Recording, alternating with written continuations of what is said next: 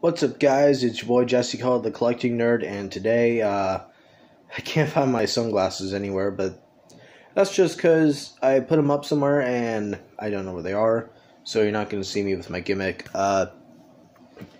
Anyways, this is going to be a short weekly update, not much to elaborate on. I got placement test for my college date sorted out. It's going to be taking place on the 23rd. I'm close to beating Diablo, and I'm also working on the script for the pilot of Format Wars.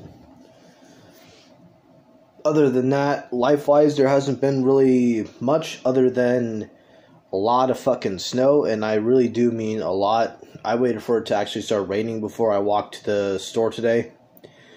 And other than that, that's pretty much it.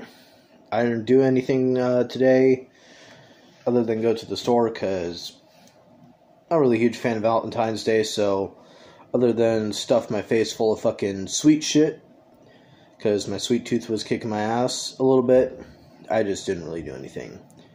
Anyways, that's it for the update.